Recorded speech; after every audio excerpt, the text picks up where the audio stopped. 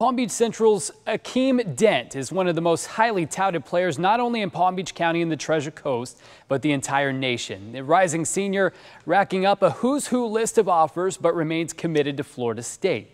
Dent and his Bronco teammates forced inside today because of the elements. Dent rated a 5-star recruit according to 24/7 Sports, the top-rated cornerback in his entire class, and the highest-rated player ever from Palm Beach County. And just this offseason alone, he's racked up offers from Alabama, Clemson, and Florida.